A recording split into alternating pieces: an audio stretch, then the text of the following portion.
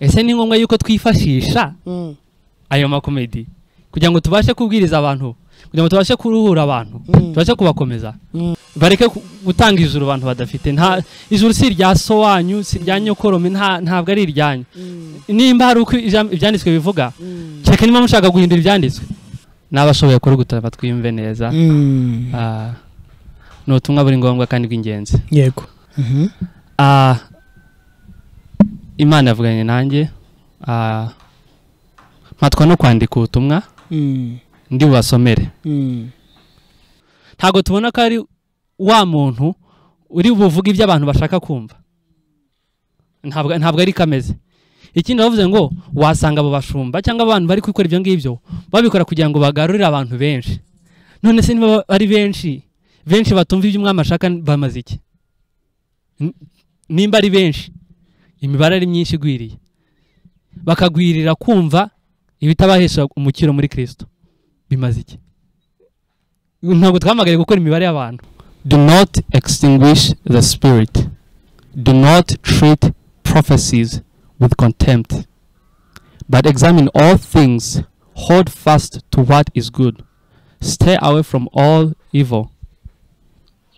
So Sam, utangira ku gika cyambere wavuze ngo ngira icyano riziya bibwira ko nabatumye kandi ari ibirura. Abo bantu bameze bati? Abo ngabo message igaragaza ko ari ibirura. Nimba uri kunyumvura umupasiteri wizi ko ibintu bikora mu rusengero rwawe, ihane. Nimba uri umukristo ukabona biri kuba, takira Imana.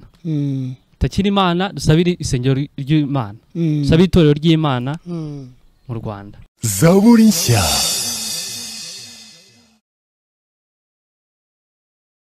Yes, bakunze bazabona icyo twongeye kubasuza mu izina rya Yesu Kristo. Turifuriza amahoro y'Imana ngo abane namwe mugubwe neza aho muri hose, kandi umwami w'abami akomeze kubarinda. Amahoro Yesu atanga abane namwe rwose. Uri mu Rwanda, uri hanze yarwo, nakwifuriza kugubwa neza, kandi nkwifurije gutunga uwo mwana. Kujambo ry'Imana avuga ngo ufite uwo mwana ni ufite ubugingo, utamufite nta bugingo afite. Imbere yanyu rero murabona umusore mwiza cyane, no umugisha ukomeye cyane kuba isi ifite abantu Imana yagiriye neza ikabaha agakiza.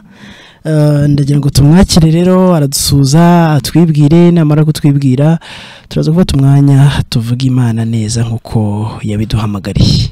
Muraho neza? Muraho neza. Yesu ashimwe cyane. Yesu ahimazwe. Plaisir.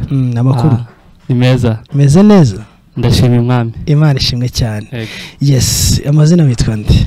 Amazina nitwa Kwizera Samuel. Samuel. Yego. Ukaba uri umusore, uri umugabo, bimeze gute? Ndi umusore.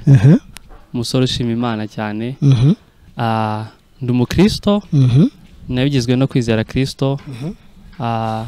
Kwizera ko yapfuye ku bwanjye, kandi muri uko kwizera mpeshwa agakiza nabyo. Imana ishimwe cyane. Yego.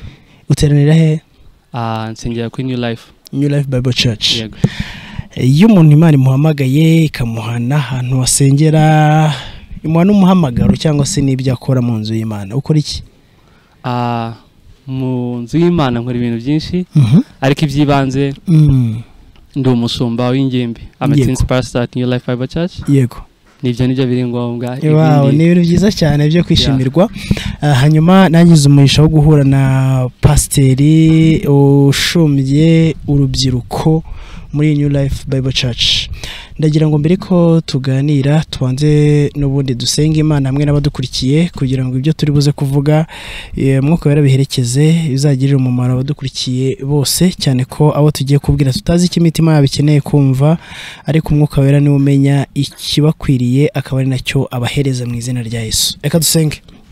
Mana data twese mu ijuru, ndagushimiye cyane ko uri Imana nziza, uri Imana itarobanura ku butoni, kandi uri Imana yatwimenyekanishije ku bw'ubuntu bwayo. Ntacyo twatanze n'icyo twakoze, wabikoze ku bw'urukundo rwawe. Ushimwe kandi uhabwe icyubahiro.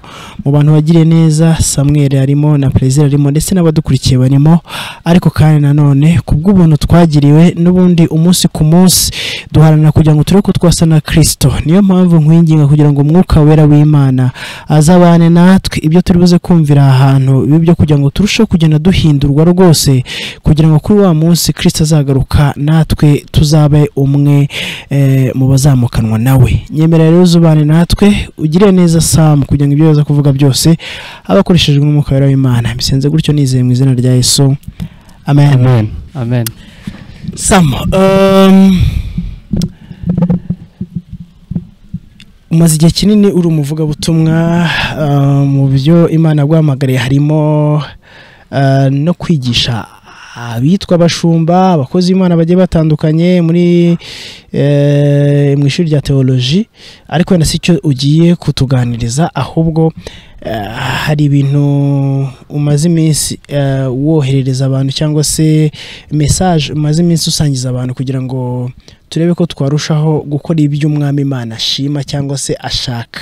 Akaba ari nayo mpamvu uyu munsi wa none nifuje ko tubiganiriza abakunzi bazabona icya, kugira ngo nabo bagire umugisha wo kwakira cyangwa se wo kumva bimwe mu by'Imana yaguhaye, kandi ntekereza ko ari bifasha imitima y'umukristo wese ujya mu gihugu cyo mu ijuru. Ni karibu rero, kanguha ikaze, hanyuma tubiganireho tuze kumenya icyo Imana dushaka mu gihe gisa nk'iki ngiki. Murakoze. Yego maze iminsi posting ibintu byinshi, mvuga ibintu byinshi. Ibyo ngiye kuvuga uyu munsi muri iyi video, ndifuza ko uri bugomve n'abashoboye kuri gutaba twimve neza. No tumwa buri ngombwa kandi bw'ingenzi. Yego. Muri iki gitondo cy'uyu munsi turi gufata ino video, Imana yavuganye nanjye, mpatwa no kwandika ubutumwa ndi bubasomere muri message. Ariko mbere yuko tugira ibindi byinshi dutindaho, nagira ngo tubashe gufungura ibyanditswe, twusome mu rwandiko rwa mbere Paul yandikiye itorero ry'Itesalonika. Mwebwe muri kumva iki kiganiro, namwe mufite ibyanditswe, mufungure mugere mwirebere. Ndasoma mu rurimi rw'icyongereza rungirira vuba, some no mu kinyarwanda, ariko reka mpere mu cyongereza. Mu cyongereza aravuga ngo, umurongo wa 19 kugeza ku 21, avuga ngo, do not extinguish the spirit, do not treat prophecies with contempt, but examine all things, hold fast to what is good, stay away from all evil, or stay away from every form of evil. Kansome mu kinyarwanda, nyuma yaho ndatangira ku rubutumwa ndi bubasomere. Umurongo wa 19 avuga ngo, ntimukazimye umwuka w'Imana. Amen. Kandi ntimugahinyure ibihanurwa, ahubwo mugerageze byose, mugundire ibyiza, mwirinde igisa n'ikibi cyose. Ubutumwa ngiye kubasomera rero, uko nabwiye nubwo nakiriye muri iki gitondo, reka mbasome mu kinyarwanda kugira ngo abantu bose bumve. Cyane cyane inama nagira abantu bari bwumve ibi, no kubifatana no kubyakirana umutima ufunguye, nkuko tubisomye mu Batesalonika ibice 5 umurongo wa 19 kuri 21. Message iragira iti, ngira ishyano riziye abibwira ko nabatumye kandi ari ibirura. Umujinya wanjye umanukiye abo bose bagusha bato mu ntama zanjye. Umwanya wabo muri wa muriro urabategereje, kandi bakiri hano nta mahoro bateze kugira. Nabahaye ibyanditswe byera, ariko babigize imboneka rimwe. Intama zanjye zitahira kumva inkuru aho kunyumva. Bankize urwo rusaku rwuzimba mutima n'amagambo ashyenga ngo nukuramya. Ndabashinja kuvuga ibyo ntabatumye no kurya iby'abapfakazi n'indushyi, kandi ibigega byabo byuzuye. Bigize akawa mukire wari intama y'umukene, kandi we huzuye. Inzu yanjye ibuza abigishwa bazima. Dore igihiri cy'abakurikiye nta kibageraho. Bwira abantu banjye ngo muri urwo rusaku ntabwo ndimo. ibyo banyitirira bihabanye n'ibyo nivugiye mu byanditswe, n'ubutindi n'ubutiriganya bitagira ukuri. Namwe bashumba ndanenga iki? Dore mwabonye umujura uteye umukumbi mwibagirwa inshingano. Mwanze kuvuza induru ngo mwadukira ibyo birura ngo ntimushaka kwiteranya. Mwigize bantu bindeba kandi intama zanjye zizera iby'imfabusa bitazabahesha kwinjira muri rwa rurembo. Mwagabanyije umwanya wo kwigisha ijambo musimbuza indirimbo zirimo ubusa n'amasengesho yo kwiyerurutsa. Intama zanjye ntizabonye uzigisha, ni nk'imirima itabagaye. Ntibazi ikibi ntibazi icyiza, ari nayo mpamvu ibyo birura bizisahura nk'aho nta murinzi zifite. Nuko bw'ibyo birura n'ibikoresho byayo ngo ninde uzabakiza umujinya wanjye, ninde uzabankura mu nzara? Dore mwebwe n'ababari inyuma ngiye kubateza ibyago. Umuruho urabaziye kandi amahoro agiye kubaba kure. Mwatugishije izina ryanjye mu banyamahanga kandi ntarabatumye. Ibyo mwambwiriyeho ibyo mwambariyeho nibyo mwisegura ntibizabatabara, kandi nabo muzatakira ntibazabarengera, kuko mwirengagije ijwi ribahana muzavunika vuba kandi nta kizabasha kubunga. Mbwirira abashumba banjye ngo intama zanjye kari intabwa murihe, muri mu biki? Nuko nimwikwetureho uwo mwanda wabahumanije, muhagarare mudatinya, murwanye izo ngunzu, mwigishe, muhanure, mucyahe abo nabahaye. Mushyire ahagaragara ibihishe, murwanye ibizira, mwatura inkuru y'umukiro, mutuyira n'inzira nyabagendwa. Mwamamaza ubuturo buzima bubonekera muri Kristo, kandi mushishikariza abanjye kwera imbuto zikwiriye abihana. Sijye wabyivugiye ngo abagaruka nzabakira, ariko abo banze kureka guteshwa no kwizera ukuri babonye ishyano none ndetse n'iteka. Nuko muhumurizanye indirimbo n'ibimbano by'umwuka, kandi mubwira abihana bagahindukira ko bazabona amaso y'Imana. Amen. Amen. Ubwo nibwo butumwa buri ngombwa nifuzaga ko umuntu wese uribona iyo video abonye umwanya yapozingaho gatoya agasubira inyuma akongera akabwumva neza, yakongera akabona umwanya agapozinga agasubiramo akumva neza ibyo umwuka avuga. Ikindi nk'uko ibyanditswe bivuga muri mwakira ubuhanuzi mu bugerageze, so mukora ibyo byanditswe bitubwira. Yego. Murakoze cyane. Yego. Hanyuma ino message kugira ngo ize byagenze gute, se wayihawe ute? Wari musome ijambo ry'Imana, ni umwuka w'Imana gusanze, byari bimeze bite? Igihe nayoherezaga uyu turi kuvuga nawe Plaisir, byari mu gitondo.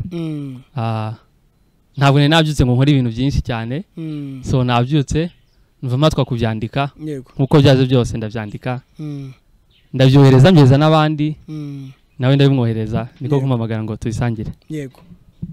Hanyuma numva nifuza ko tujya in deep ino message tukamenya ese koko ibi bintu biriho bimeze gute, ese niba ari message wahawe wabanje gukora, navuga ngo wabanje kwitekerezaho ureba niba ibyo wahawe koko birimo birakorwa, ubona niba koko ari ngombwa ko dushobora kuba twabisangiza abantu bikaba byagira icyo bibamarira.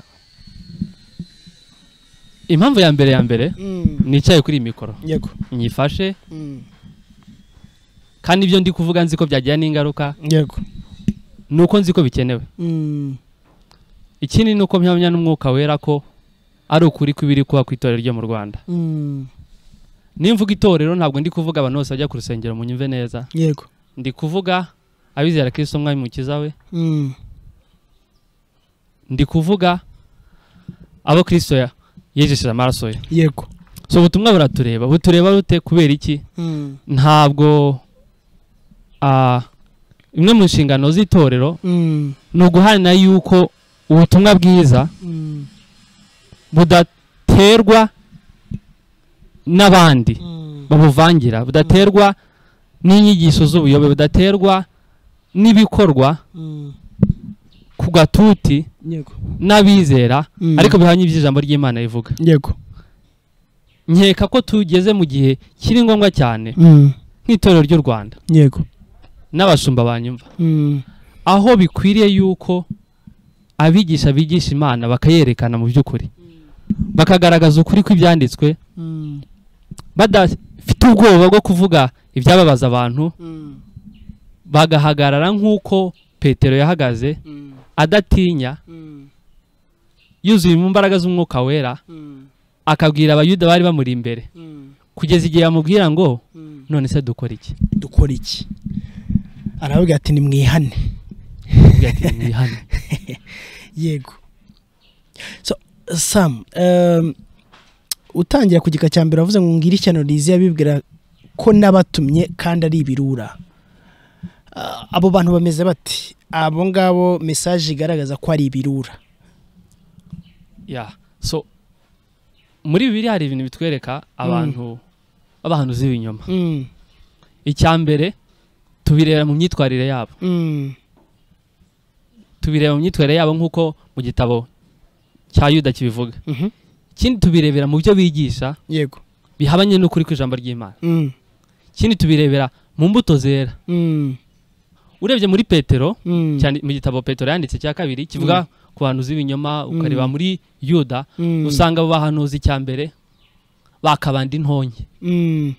Bakoresha ubutumwa bwiza nk'iturufu kugira ngo bakeneshe bamwe. Babake ibyo batunze ngo babasengere. Ibyo ngibyo ari byo Paulo yavumiye umugabo wamusabaga ngamuye ku mbaraga y'umwuka wera. Yego. Akamuvuma. Yego. Kuko ashatse guciza bugufi. Yego.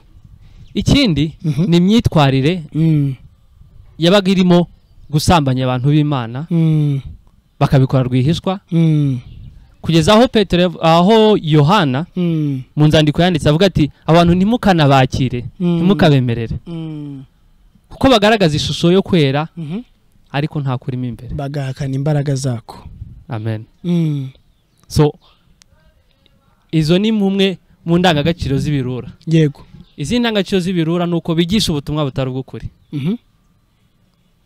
Urugero umuntu uri kubwira umuntu w'Imana ngo nakora iki ngiki tuvuga urugero amuha amafaranga musabira umwanya mu ijuru. Ibyo bintu byanditswe birimo bene data nta birimo. Ibi bintu bindi turi kongera kugakiza tubonera mu kwizera Kristo birimo nta birimo. So ntabwo ari ibintu ndi kuvuga gusa kuko ni ibintu wabona hanze ahangaha mu nsengero zacu aho usanga umwanya w'Imana uri kwimurwa kandi kibabaje wamara kwimurwa ibyimikwa bikaba bidafite icyo bimarira abantu b'Imana. Yego. Nimba uri kunyumvura umupasiteri wizi ko ibintu bikora mu rusengero rwawe ihane. Nimba uri umukristo ukabona biri kuba takira Imana dusabire isengero ry'Imana dusabire itorero ry'Imana mu Rwanda. Yego. Yego. Hanyuma wakomeje ugira uti umujinya wanjye umanukiye abo bose bagusha bato mu ntama zanjye umwanya wabo muri wa muriro bategereje kandi bakiri hano nta mahoro bateze kugira. Ese umujinya wanjye umanukiye abo bose bagusha abato mu ntama zanjye ko njya numva hari tereme gikunda kuvuga usanga nk'umuntu abwiye mugenzi we ati urangushije umuntu agatavuga ati n'ubundi nuko utari uhagaze. Ese abato mu ntama z'Imana ni abantu bameze bate abo bantu bagusha? Ese koko umuntu w'umukristo wari uhagaze aragwa akagushwa n'umuntu? Ndagira ngo ibintu nabyo tubisobanukirwe neza kuko hari ijambo nasomye wenda kuko wenda uri umwigisha w'ijambo ry'Imana urabyumva cyane rivuga ku Bibiliya ivuga ko hari umuntu ngo hari abantu bagowe ngo bagusha bamwe mu bakiri bato ikabageranya nabo bakwiye kuba bataravutse cyangwa se bakaba bagerekwaho urusyo bakajugunywa mu nyanja. Ndagira ngo dusobanurire aba bantu Bibiliya ifata nk'ibirura bagusha abakiri batoya mu gakiza cyangwa se abatoya mu ntama z'Imana tubimenye neza hanyuma ibi nabyo bisore mu matwi y'abantu. I think mu kanya kashize nayimbaze kuvuga ku birura mvuze ibibaranga mu myitwarire yabo. Abato muri Kristo, abato mu kwizera nabahe ntabwo ari mu myaka, reka bisobanuke neza, ntabwo ari mu myaka, ahubwo ni nkuko Paul abwira abantu ati cyane cyane abagalati ati mwakabaye mugezaho kurya amagufwa n'inyama ariko noneho muri kunywa amata nk'abana. Bisobanuye ko hari urugero rwo gukura, urugero rwo gukura mu gakiza. Abo bato rero n'abataramenye byinshi, abatarakura ari nabo ikibabaje ubona ko bahagaze mu nzira mbi, babasha kujyanwa hirya no hino n'inyigisho z'inzaduka, bataba baramenye neza ngo bafite ubumenyi shingiro. Ari naho akamaro k'umushumba uragiye umukumbi w'Imana kazira ko kwigisha kugira ngo zantama zikure, kugira ngo zantama zikure ku rugero aho zitazabasha kuba zijyanwa hirya no hino n'imiraba y'inyigisho z'inzaduka n'ibindi bidafite aho bihuriye n'iby'ijambo ry'Imana rivuga. Ngira ngo ibyo ngibyo birumvikanye cyane. Hanyuma muri message cyangwa se mu butumwa wahawe hari aho bavuga ngo nabahaye ibyanditswe byera ariko babigize imboneka rimwe, intama zanjye zitahira kumva inkuru aho kunyumva. Ibi nabyo ndashaka ko tubijya en detail byumvikane neza kuruta uko biri muri message yanditse. Kambisobanure. Urumva muri message yanditse ntago byasobanuka neza, ariko iyo vuze ngo ikintu cyabaye imboneka rimwe ni ukuvuga ko icyo kintu ntabwo kiba kiboneka. Ntabwo kiba kiboneka. Donc nta mahirwe hari yo kukibona. Niyo kibonye gake gashoboka. Ari byo mvuga rero ko abanyumva abumva message twaharanira gusenga yuko ku gatuti k'insengero zacu kabona umwanya uhagije wo kumva ijambo ry'Imana, atari inkuru. Ubwo inkuru nyine, inkuru si ngombwa ngo ujye mu rusengero kuzumva. Tuba twazitaye kuri YouTube, zirahari, hari izindi nkuru, hari umwanya w'ijambo. Hari nayo mpamvu akenshi mu rusengero zacu twakiriye uwo mwanya tuvuga ngo ni umwanya w'ijambo ry'Imana. Tuba tugiye kurya umutsima w'ubugingo. Amen. Tuba tugiye kurya umutsima w'ijambo ry'Imana. Ari nayo mpamvu uwo mwanya ukwiriye guhabwa icyo wakorewe. Abashumba banyumva baharanire gutanga ubutumwa bushyitse. Muri iryo gaburo batanga buzuzemo ibyanditswe, buzuzemo umwuka wera, basenge basabire umurimo we wari gukora, ntibapfe kuwukerensa gusa kuko bazabibazwa. Niko kuri. Ntago mbivugiye gukanga, ariko nimba ukuri kubakanga nibyo byiza. Amen. Ati niko kuri, ariko kandi niba ukuri ariko kubakanga byaba ari byiza kurushaho. Hanyuma no kugira ngo abantu barushaho kugenda basobanukirwa na message, hari aho noneho wese uvuga uti bankize urusaku rwabo rwuzuye imbamutima n'amagambo ashyekenga ngo nukuramya. Ndabashinja kuvuga ibyo ntabatumye no kurya iby'abapfakazi n'indushyi kandi ibigega byabo byuzuye, bigize akaba mukire wari intama y'umukene kandi we huzuye. Ndashaka ko nsobanukirwa neza aka kantu kavuga ngo imbamutima n'amagambo ashyekenga. Ako ngako karavuga mu kamero ko kuramya. Ese kuki turirimba ubundi tugiye mu rusengero? Ni ibintu tugomba kwibaza, kuki turirimba? Ese indirimbo turirimba zo ntizirimo ubutumwa cyane? Zirimo ubutumwa. Yego. Kuko ubwo butumwa bumeze bute? Ni ikibazo cyo kwibaza. Yego. Ubwo butumwa bumeze bute turi gutanga mu ndirimbo? Yego. Hari indirimbo wumva yaba ari kuri YouTube, yaba ari ahandi hose zirimbwa mu rusengero ukumva nta nubwo zikwiriye kwitwa ijambo gospel. Impamvu mvuga ugasanga nta kirimo gihabanye n'icyo umuhanzi usanzwe yaririmba. Kristo iyo tureba mu buzima bwe nawe yararirimbye. Reka mbatere inyota n'ishyaka ryo kumenya aho biri mu byanditswe. Ikindi hari indirimbo zifite ubutumwa, urugero nta kindi kiduhesha gukiranuka mu by'isi no mu ijuru keretse kwizera ko twogejwe n'amaraso ya Yesu Kristo. Amen. Ayo namagambo mu ndirimbo yo mu gitabo.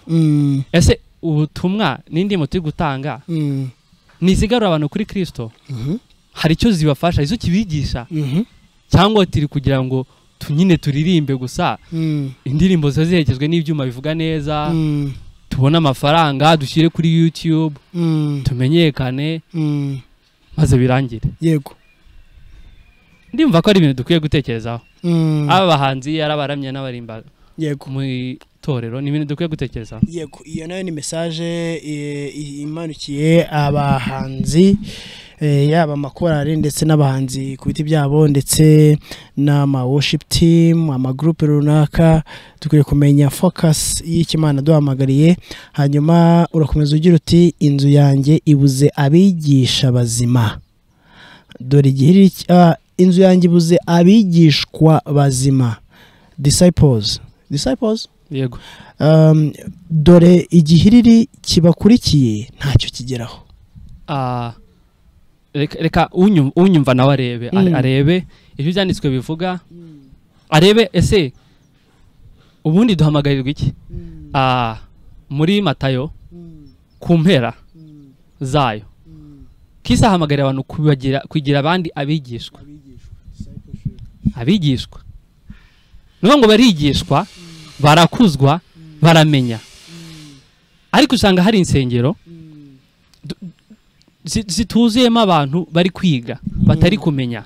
None ugasanga abo biswi birura muri iyo message bafite igihiriri cy'abantu babumva bigiraho, ariko kurya mubaza ngo wagiye mu rusengero wize iki, akaba ntacyo yakubwira. Akavuga ati ni batubwiye ibi n'ibi, nta nyota yo kwiga iri mu rusengero, cyane cyane itorero ryo mu Rwanda. Ari message iri kubwirwa.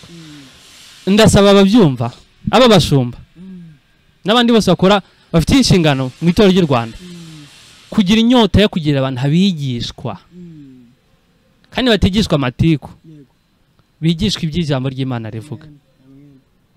Ndumva ari ikintu gikwiriye katugitekerezeho, tugira abantu abigishwa aho kugira abantu aba membre b'itorero runaka nakanaka, kuko abantu wabagwiza ariko se bari kwiga, bari gukura. Uri kubafasha iki nk'umushumba? Uri kubafasha iki nkawe mwene data uzi ijambo ry'Imana wicaye mu rusengero? I think ko ari ibintu dukwiriye gutekerezaho kandi tugakora. Yego. Hanyuma ukurikizaho kuvuga ngo namwe bashumba ndabanenga ibi ngibi. Mwabonye ibirura, umujura ateye umukumbi, mwibagirwa inshingano. Mwanze kuvuza induru ngo mwadukira ibyo birura, muri mushaka kwiteranya. Tugeze no kubashumba. Twari turi kubigisha cyangwa se kubavuga butumwa. Noneho ugeze kubashumba uravuga uti namwe ndabanenga ibi. Mwabonye umujura ateye umukumbi, muri icecekera muri turize. Ngo nimushaka kwiteranya kuko mwabonye biriya birura. Hariya washaka gusobanura iki? Iyo tubonye mu byanditswe tubona yuko Pawulo yageze kuvuga abantu bavuga ibinyoma, abavuga amazina. Tuvuga urugero avuga Abanikorayite. Yego. Avuga n'abandi. Bimwe mu nshingano z'umushumba ni ugushumba. Mu gushumba harimo kureberera umukumbi. Harimo kureberera ibyawangiza, ibyawutera.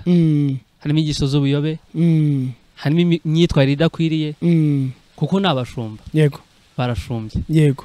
So muri iyo message ikigenwe, ikigambiriye nuko abumva bagaruka ku busobanuro bw'iryo jambo ryo gushumba, bakarebera umukumbi wabo. Nimba hari bari kwigisha ibidafite umumaro, yego, bagatinyuka, yego, bakabivuga mu mazina, bagaca amazimwe, yego, nabikoresheje ijambo ry'Ikinyarwanda bakabandwa babona bature, kuko ntabwo ukora ibyo ngibyo agambiriye gusenya itorero, yego, agambiriye kuryubaka. So ni ikintu gikwiye gutekerezwaho kandi kigakorwa. Yego. Nimubona umuntu ari kwigisha ibihabanye n'ijambo ry'Imana, kandi ari kubyigisha intama Imana yaguhaye ngo uziragire kandi uzabazwa, yego, imbere y'imbaga, yego, ibyanditswe byo bitubwira, mwegere, umukosore, mubwire ati ibi ntago ari byo, ugaragaza impamvu mubwira ko atari byo, dore ntabwo ari byo kuko ni ngiyi impamvu iyi ni nibinanirana mwegere n'undi mugenzi we ivyo ni metode ya Kristo nivyanga mukarabe numara kumukara muvuga ati uyu muntu ntabwo ari gukora ibikwiriye nta cyaha kirimo kuko tekeza nk'umushumba wahawe inshingano kandi zitoroshye kuki wakemera kureberera umukumburi utwarwa ni ikibazo ni nko kubona umushumba usanzwe uri kuragira intama abonye ikirura kije kikaza kikaba cyafatiye intama imwe kikayirya ugagumura aho ngaho witurije nta kibazo ufite kandi twakwiye kwigira kuri Kristo Kristo yigaragaza nk'umushumba mwiza umushumba ureka imwe akajya gufata izindi ndumva ko ari tukomba kurebera mu icyo kigero cy'ubushumba tukarebera kuri Kristo kugira ngo tugarure intama ziri kuzima rwose ko zirahari kandi bashumba namwe mwazibona mu bitekerezo neza mwazibona so reka nitwicare dushumbe nyine yego hanyuma wakomeje uvuga ku bashumba bavuze ngo mwigize abantu ibindeba kandi intama zanjye zizera iby'imfabusa bitazabahesha kwinjira muri rwa rurembo mwagabanyije umwanya wo kwigisha ibyanjye musimbuza indirimbo zirimo ubusa n'amasengesho yo kwiyerurutsa reka duhere kuri ibi ngibi abantu bagabanyije umwanya wo kwigisha iby'Imana bawusimbuza indirimbo zirimo ubusa n'amasengesho kwiyerurutsa aha naho dukeneye umucyo kugira ngo turusheho kusobanukirwa reka mbivuge gato ariko manze mvuge hejuru ko hari abantu bizera iby'ubusa bitazabahesha kwinjira muri rwa rurembo ese ubundi ni ibiki rero ni ibiki ururembo ni uruhe Paulo ari muri gereza kumwe na Sila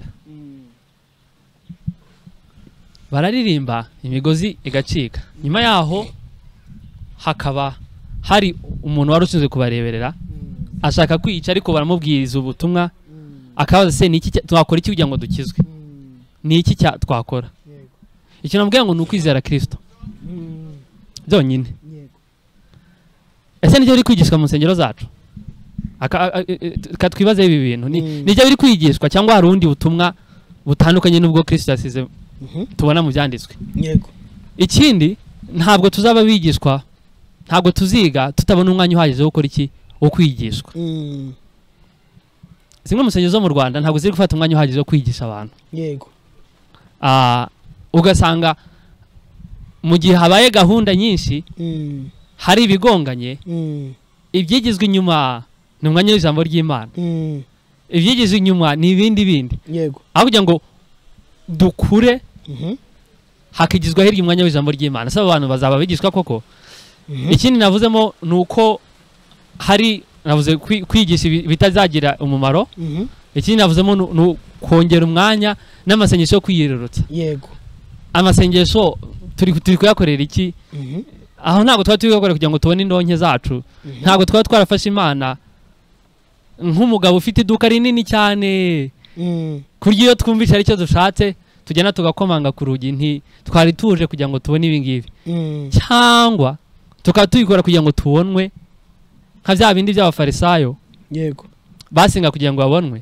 babarebe ni ngombwa yuko twongera kwitekerezaho byaba ngombwa tukiminjiramo agafu urugero rw'amasengesho akamero k'amasengesho yacu akaba ari kudukurura ku mwami ku Mana ari kutuzana kuri Kristo birenze ibindi byose yego ngira ngo aho ngaho harumvikanye cyane kandi habwirwa benshi akumvwa beneyo kugira ngo turusheho kureba uko twakora iby'umwami Imana ashima hanyuma reka dukomeze wakomeje uvuga ngo intama zanjye ntizabonye uzigisha ni nk'imirima itabagaye ntibazi ikibi n'ikiza ari nayo mpamvu ibyo birura bizisahura nkaho nta murinzi zifite turacyari kuri babashumba ngira ngo ibi ngibi byo birumvikana nuko bwira ibyo birura n'ibikoresho byabyo ngo ninde uzabakiza umujinya wanjye ninde uzabankura mu nzara ibi nabyo birumvikana dore mwebwe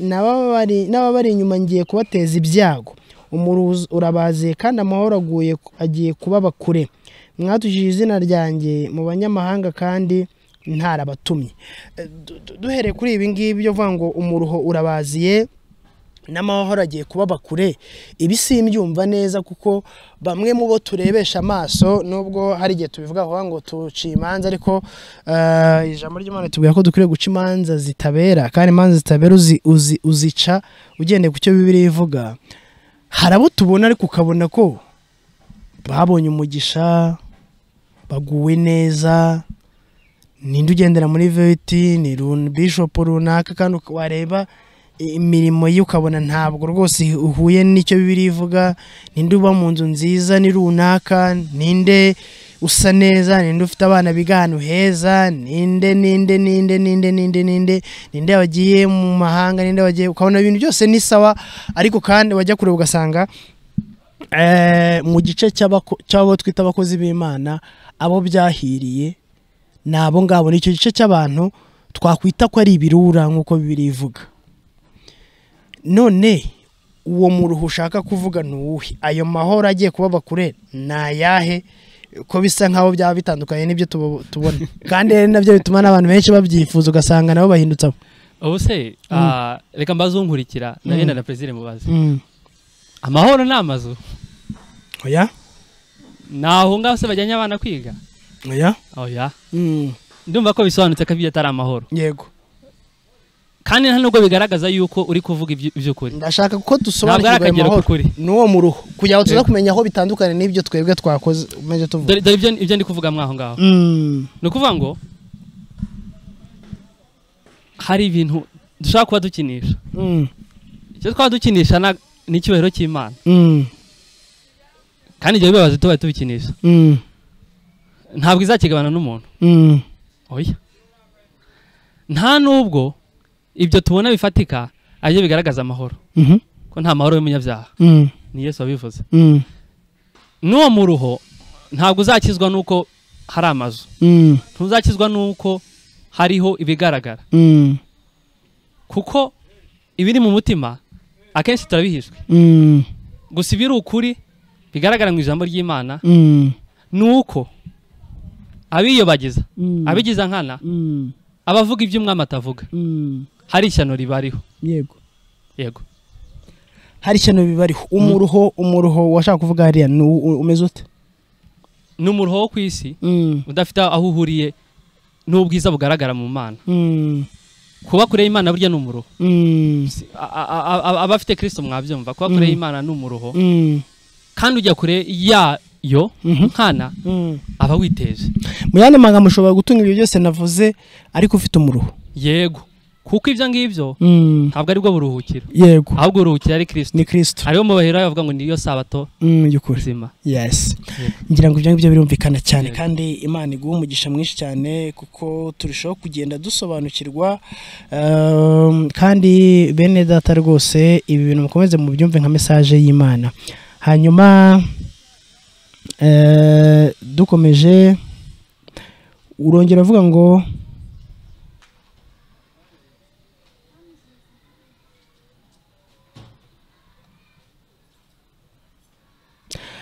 ibyo mwambariyeho n'ibyo mwisegura ntibizabatabara kandi nabo muzatakira ntawe uzabarengera kuko mwirengagije ijwi ribahana muzavunika vuba kandi nta kizabasha kubunga.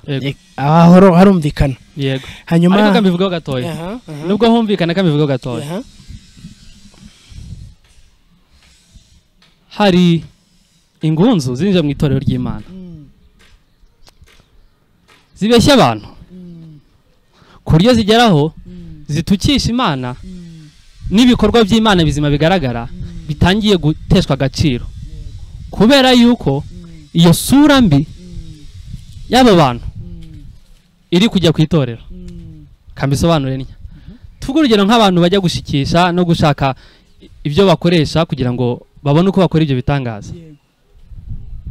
Icyambere bajya gushaka imbaraga. Icyambere ikibazo kibaho ni iki ngiki abantu bageraho ntibizere ko imbaraga z'Imana ziriho. Cyo ni ikibazo cya mbere. Icya kabiri iyo batangiye kwibaza ko nta mbaraga z'Imana ziriho bavuga ko n'abasigaye bose bakora iby'umwami ashaka bameze nkabo bakabatukishije iki izina ry'Imana. Aribyo ndi kuvuga ngo muramenye mwabantu mwe muri gukora ibi ngibi abagiye bugirirwa amahirwe yo kumva ibi ngibi muramenye mukuruguture neza mwumve kuko ibyo ngibyo atari byo umwami ashaka kandi ntabwo azamera ko izina ryayo ritukishwe ntabwo azemera ko izina ryayo ritukishwe birabikora ubu ngubu mukibwira ko mwayobeje benshi mukibwira ko mbese mufite ibyo mugezeho ariko mwumve ntabwo muri mu nzira nzima kandi umujinya w'Imana kuko uzabagaragaraho urabategereje. Yes, Imana irakubwira ngo mbwirira abashumba banjye ngo intama zanjye ko ari intabwa muri he muri muki nuko nimwikwetureho uwo mwanda wabahumanije muhagarare mudatinya murwanye izo ngunzu mwigishe muhanure mucyahe abo nabahaye. Yego. Twakibaza kuki dufite ijambo ry'Imana. Timoteyo arabivuga 2:16. Mwe muri ibyo ngibyo biri muri iyi message ni ibikorwa n'ijambo ry'Imana. Bigakorwa ari uko abashumba bicaye n'intama bakazigisha bakazicyaha bakazitesha kugira ngo abantu b'Imana bakure bakora ibyo umwami ashaka. Noneho dore iki ese abashumba bari hehe?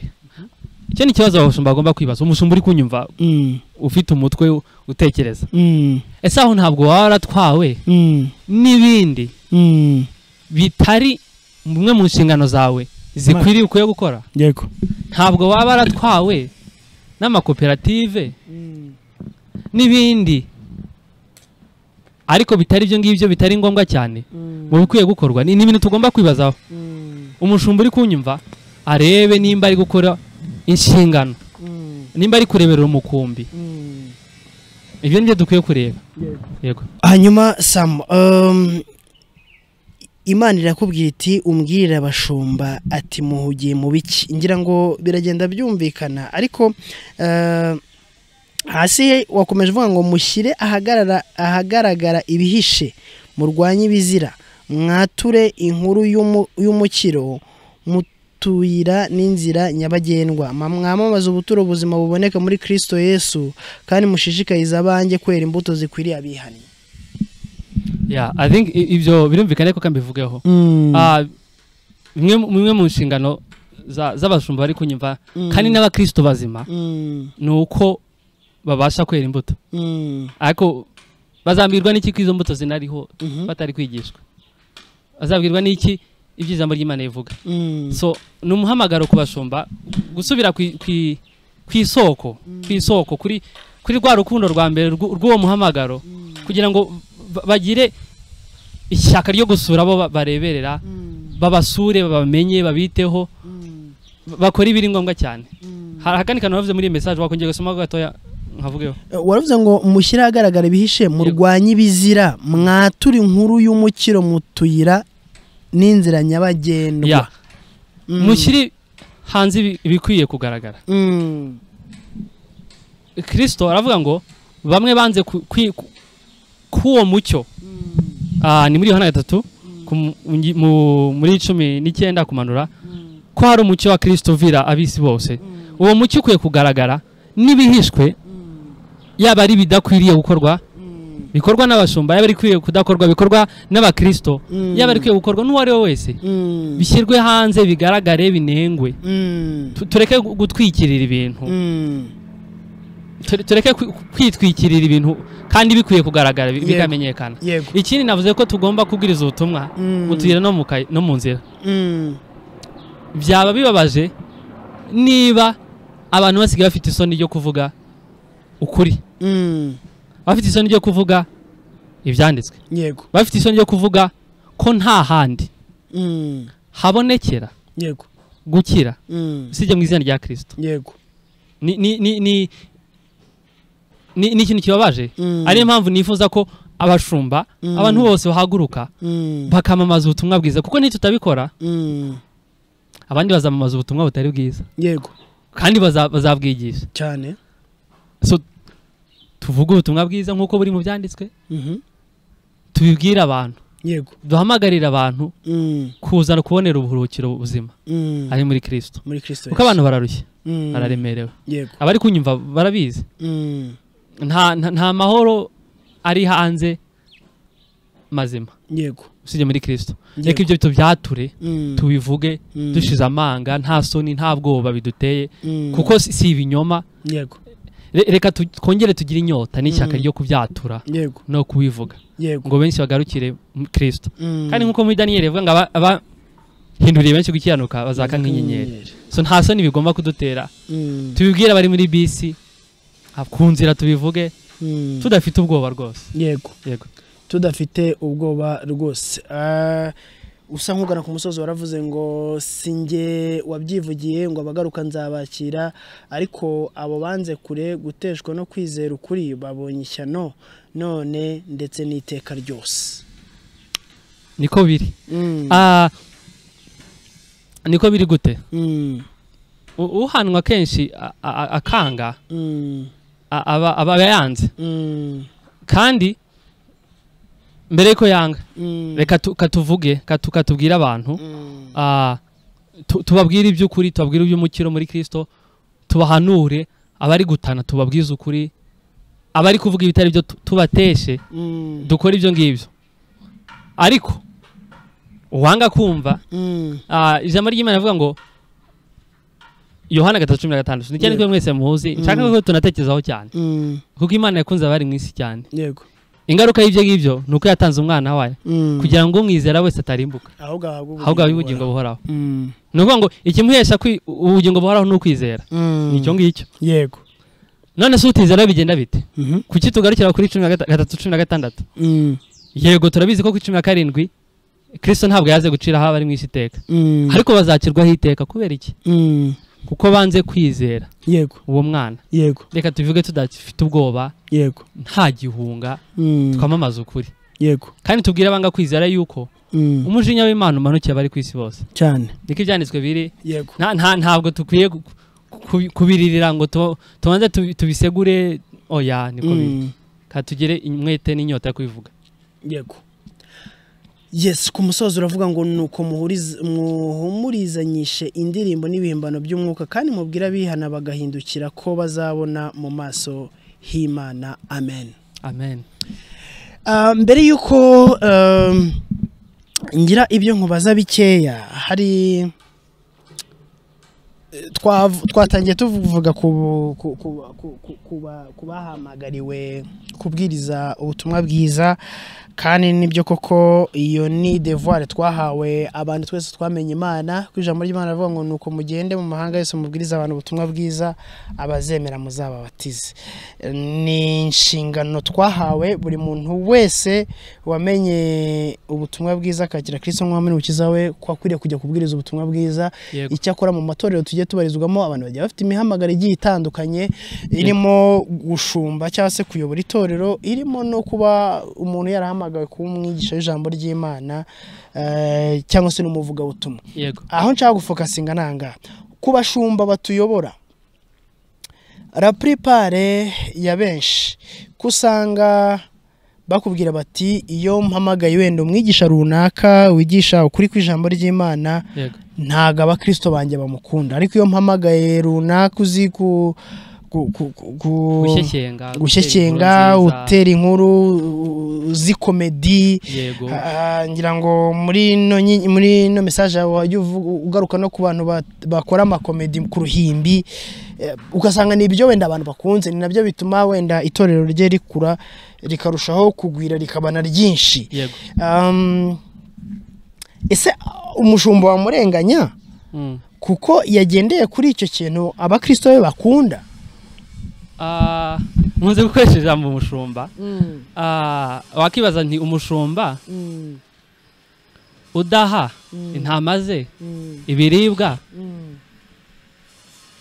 abari gukora ibyiza ubwo ni umushumba sibyo ari gufasha isi intama nimba zitari kurya ibikwiriye kuribwa ari gukora ibikwiriye ikindi wakibaza uti mbese ikigenderewe ni iki nuko umushumba yuzuza abantu ni ikigenderewe nuko abantu baza ku rusengero bagatahira izo nkuru wavuze na komedi ikigenderewe ni iki nitumenya kubera ikigenderewe tuzava kuri ibyo ngibyo bisa nkaho bigenderewe bishashagirana ariko bitari zahabu.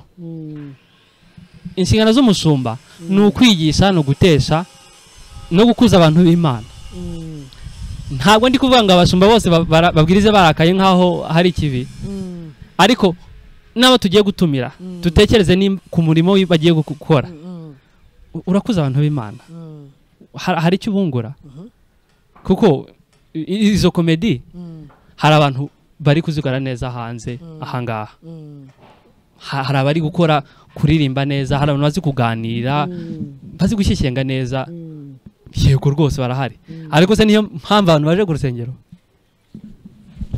ni ikibazo ariko kiri ngombwa. Yego, ariko nanone abantu b'Imana iyo umuntu aje gusenga nanone aba yaje, ntago aba yaje gushaka ibintu bimu stress, abantu baje kuruhuka mu mutwe, nayo mpamvu wenda baba bakeneye n'abigisha batari buze gukanika abantu mu mutwe, bikaba byatuma umuntu abuze n'amahoro. Abantu baba baje gukira stress mu rusengero, baba baje kuruhuka nyine ko Yesu niwe buruhukiro. Yego, baba bakeneye n'abantu rero babaruhura mu mutwe. Mu ijambo ry'Imana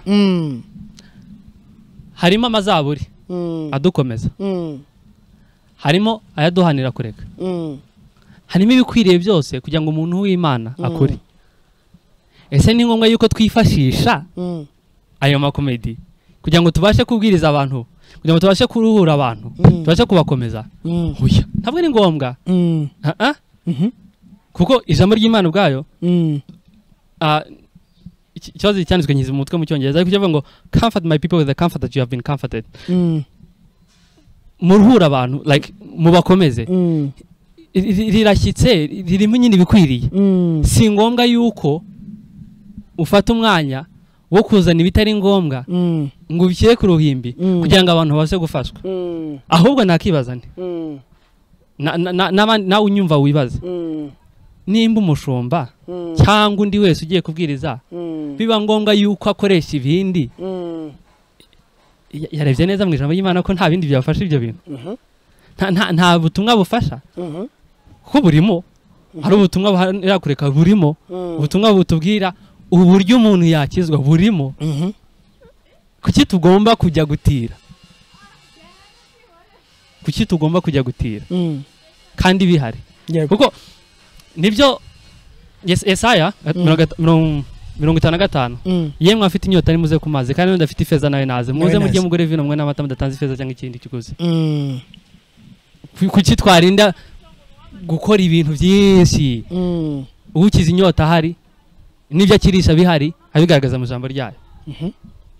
Nuko rero tureke ibyo ngibyo, dukurikize ibyo dufite. Yego, tureke kwirushya, tureke kwirushya no gushaka kurema ibintu.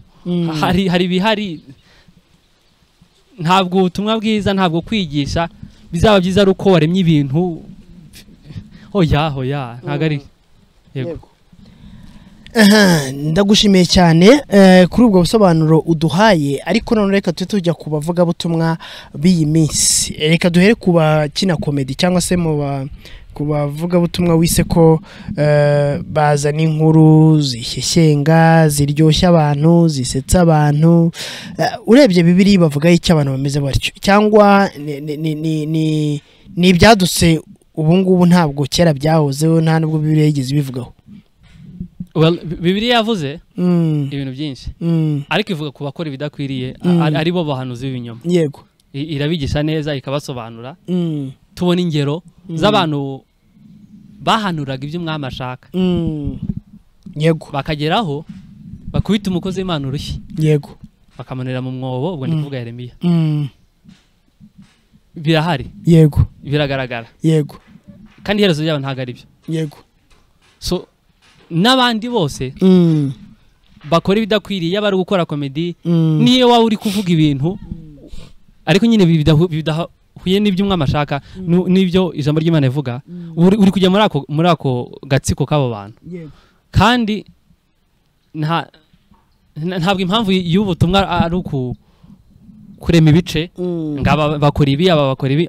Impamvu yabyo ni ukutugarura ku ijambo ry'Imana, kwigarura ku ijambo ry'Imana, kugira ngo turebe ibyo rivuga, twibaze niba ari byo turi kwigisha. Yego, hanyuma dukora ibyo ngibyo. Yego, tumara kumenya ibyo ngibyo turamenya niba n'abari gukora ibidakwiriye ibibareba. Yego.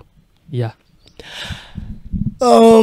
Sam, ukoze nta bushakashatsi nigeze nkora, ariko witegereje neza ukabona amatorero cyangwa amadini arimo arakura muri no minsi, ikambyita amadini agezweho cyangwa se abantu bari kwirukira bajya gusengeramo cyane, usanga mukuri nta jambo nta magambo y'Imana cyangwa se ntavuga butumwa riberamo ryuzuye, ahubwo usanga hagwiriyemo cyane n'abashumbye ayo matorero batumira cyane abantu babwiriza ibintu binezeza imitima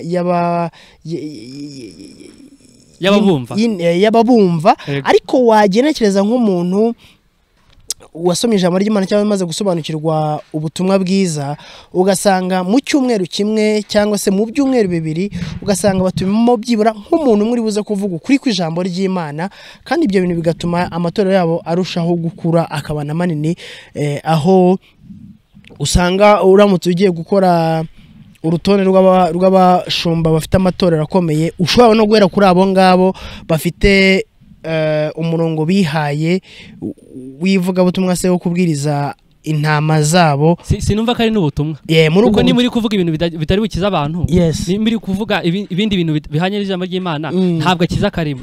Yego. Yes, nari ngiye kubaza ntaho hubwo aho hantu ntiyabariho harimo ibanga ryo kuba ryatuma bashaka kwiyegereza abantu kugira ngo babwirize bwa butumwa bwiza bakuruwe na za nyigisho zibashyekenga zirimo n'amakomedi agiye atandukanye, wenda tukaba turimo ahubwo twebwe turimo tubabuza, kandi aho harimo inzira yenda Yesu yanyujijemo kugira ngo abantu barusheho kuza. Nkomereze kuri iryo jambo herutse kuvuga, iyo ubonye usomye ibyanditswe ubona Yesu ari umuntu wari ukunzwe cyane, kuko urumva yabangamiye nabo bashatse kumuta mu manga. Uri kumva ko ntabwo uwe nk'ikigero dukwiriye kureberaho yakururishije abantu amagambo meza no kubashyekenga n'ikimenyimenyi, aratinyuka akabwira abantu, akabwira abafarisayo ntimumeze nk'imva zisize ingwa ariko inyuma harimo ubusa, harimo ibintu bibi, ndeke kubivuga amazina yabyo, harimo ibintu bibi. Ntabwo nimba ari we rugero turi gufatiraho nk'itorero, ntabwo tubona ko ari wa muntu uri buvuga ibyo abantu bashaka kumva, ntabwo ari kameze.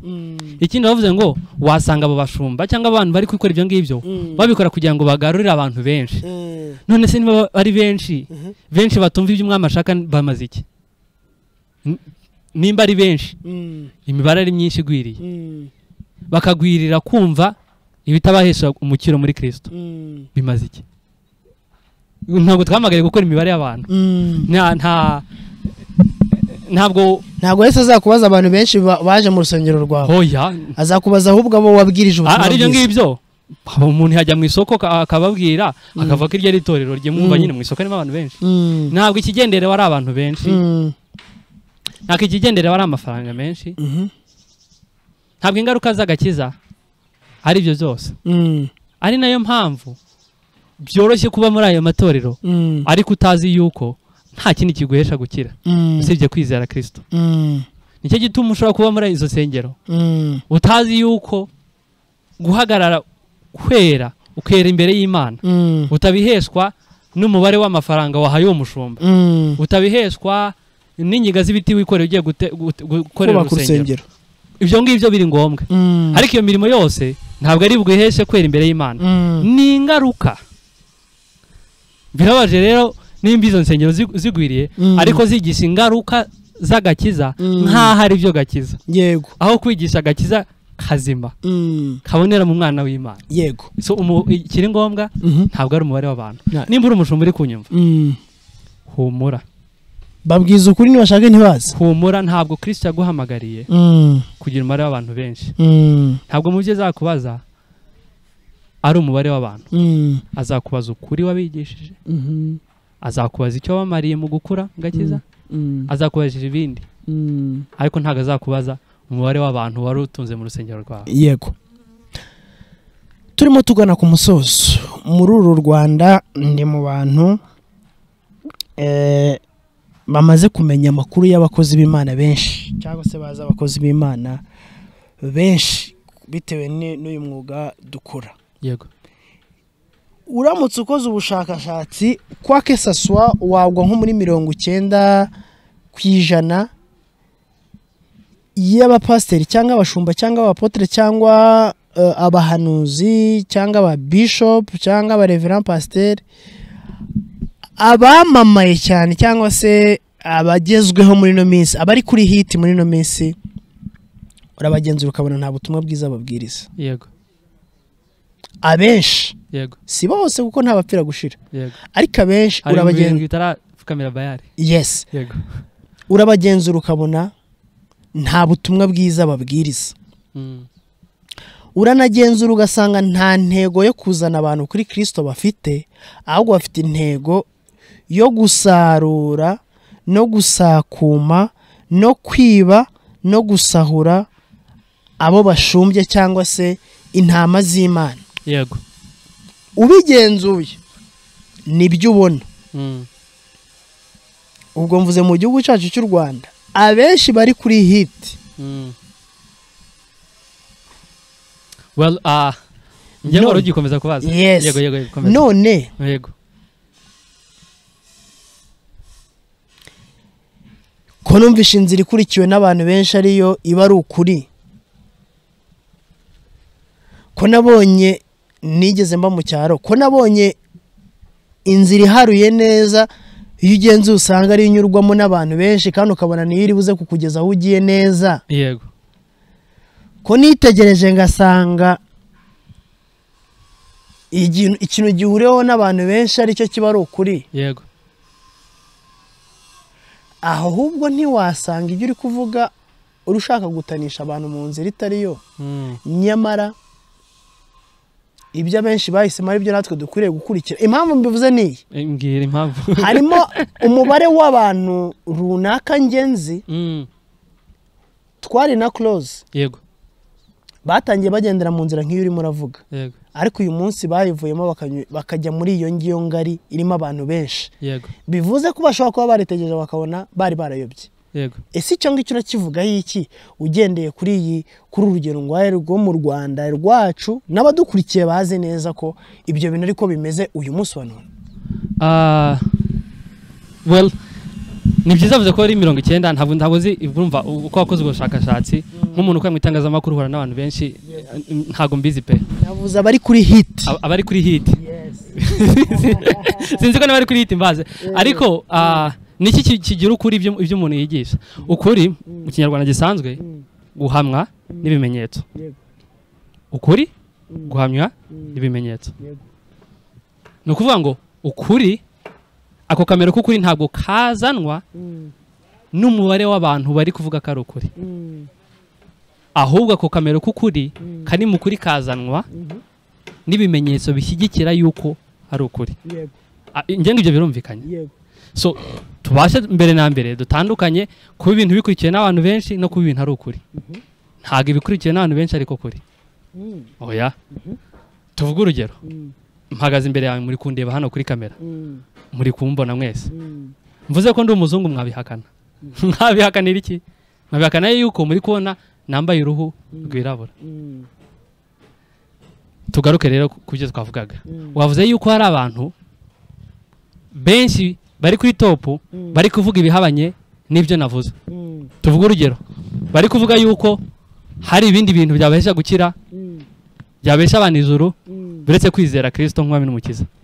Utararengaho hari umubishop weretse kubwira abantu ngo Imana yamubwiye ko umuntu uzubaka urusengero aho hantu yari yaje. Yego. Ngo Imana isi mwandika mu gitabo cy'ubugingo. Kamvuga ko ako kantu neza. Ako kantu numva karyoshye. None se kambabaze. Katwibaze abakristo turebe. Uwo muntu afite ububasha bwo gutanga ijuru. Oya. Niko Imana yamubwiye. None se arahindura iby'ijambo ry'Imana rivuga? Arahitamo kwemera ibyo byanditswe bivuga cyangwa ahitemo kubwira abantu ibyo ashaka bihwanye n'inyungu ze. Ari nayo mpamvu bene nkabo ntibafata umwanya wo kwigisha ijambo ry'Imana kuko riraza kubanyomoza. Navuga yuko uwo muntu azahabwa ijuru n'iki no kubaka urusengero ijambo ry'Imana riri hano reka avuga yuko atari byo bikora ibyo ngicyo already yamaze kumunyomoza ariko kugira ngo ahagarare neza ntabwo azaryigisha yaba yiburije isoko ari nayo mpamvu bagomba kuryigisha abashumba b'ukuri ntibitera ubwoba abantu bigisha ijambo ry'Imana bareke gutanga ijuru abantu badafite nta ijuru si irya so wanyu si irya nyokorome ntabwo ari iryanyu nimba hari uko ibyanditswe bivuga cyeka niba mushaka guhindura ibyanditswe mukavuga ngo turabihinduye tugiye nyine kwandika ibyanditswe byacu bihamye n'ibyo ngibyo ariko ntabwo ari byo yego kuko uwo muntu namubaza nti mbese aka kanya ibindi byanditswe bivuga bitanga ijuru nimba uwo mushumba azabyumva ngira amahirwe yanabyumva namubaza nti mbese ijambo ry'Imana ibyo rivuga ku bijyanye no guhabwa ijuru burarihinyuza aka kanya wangize kurihinyuza ukabeshyera Imana itivuguruza kadutinyemo Imana bagenzi bene data tumva ibintu dutinya Imana yego turimo dusoza rero mbere ko dufata umwanya wo gusenga ni iyihe message waha abadukurikiye dukurikije ubutumwa wahawe n'Imana kandi bamaze no kumva nicyo wababwira abakristo intama abashumba badukurikiye ndetse n'abakozi b'Imana bahawe umuhamagaro wo kugaburira ibyanditswe byera? Dore ubutumwa nanga n'ubu ngubu ni ubutumwa niha kandi nanjye mpabandi icya mbere bene data dutinya Imana tureke kwikerensa ibyo yavuze ni ukuri nibwo abahanuzi butavangiye ibyo turabizi niba tutanabizi tubimenye bakristo banyumva mwumvishe ko ntabwo twahamagariye kwicara gusa twahamagariye kubwira abandi iby'umukiro twabonye muri Kristo nyuma yuko tumwizeye nuko rero twature tuvuge dushize amanga tudafite ubwoba tudategwa kuko twizeye ari ukuri bashumba twibuke ko turi abashumba abashumba bamaze iki bareberera umukumbi bawitaho barwanya ibyasa n'ibirura byinjira mu itorero ry'Imana bishaka kurisambura reka inkomezi yacu ntibe mu mubare w'abantu batwumva kandi bisubiremo reka inkomezi yacu ntibe mu mubare w'abantu ntibe mu kuba kuri top ntibe mu bindi ahubwo ibe mu kuri turi gutanga ukuri turi gutanga kuvuye mu byanditswe dushira ubwoba ni gute umuntu uri kubwiriza ibitari by'ukuri yagira guhagarara agahangara abantu akavuga ibidakwiriye wowe ukagira ubwoba bwo kugira icyo uvuga kandi gishyigikiwe n'ijambo ry'Imana dushira ubwoba nk'aba baririmbyi dushira ubwoba dushira impumbu yego ikindi navuga ari mwe mukoresha itangazamakuru burya namwe muri umuyoboro muri abakozi b'Imana mu rugero Imana yabahamagariyemo mugambirire gukora ibyubaka umurimo w'Imana mugambirire gukora ibyubaka itorero ry'Imana namwe mu nsingano zose mufite reka twite ku by'Imana dushakaho cyane dushakashaka ibyo mwamashaka kuruta ayo matopu n'amahiti n'ibindi bisa nk'ibyo ngibyo nibwo butumwa naho abantu dutinya Imana twubaha ibyo ivuga mu ijambo ryayo kandi dushira ubwoba twamamaze umucyo ubonera muri Kristo yego reka ngushimire cyane Pastor Kwizera Samuel Imana iguha umugisha mwinshi kandi Imana igukomereza amaboko hanyuma kandi mu gihe cyose Imana izajya barwaye ubutumwa iyi ni inzira nziza Imana duhaye kugira ngo twumve kandi twumvire ikimana dushakaho kandi ni umuyoboro mwiza ugera kure ijwi ry'Imana rikagera kure abantu bakumva hanyuma bakabatuka n'igi cyari cyo uzakenera kuza kuvuga icyo Imana yagutumye ni karibu rwose murakoze yego reka tubikaze udusengere Imana hanyuma yego mwami Imana ndagushimye ko ugira neza ndagushimye ko uri Imana idukunda abigaragarije igihe watangaga umwana wawe ngo apfe kuri musaraba kugira ngo abamwizera baboneremo agakiza uri Imana idukunda ihamagarira ikanigisha kureka ikaduhanisha ikaduhamagarira kumva ibyo ishaka sabimisha umuntu uzumva ibi ngibi akabiha agaciro, sabiha umugisha uzumva ibintu akabiha agaciro. Nsabiye abashumba ari gukorera umurimo w'Imana, abacitse intege, abababaye, acibwa intege n'ibintu byinshi, reka ubahe imbaraga mwami w'abami, ubakomereza amaboko, ubagirire neza. Nkweretse n'abantu bose bihaye kuvuga ibyo utabatumye, bihaye guhabanya n'ibyo uvuga mu ijambo ryawe, ndakwize kugira ngo babashe kukubona kandi bafungure amatwi, bumve ko bari gukora ibibi kandi bazabibazwa.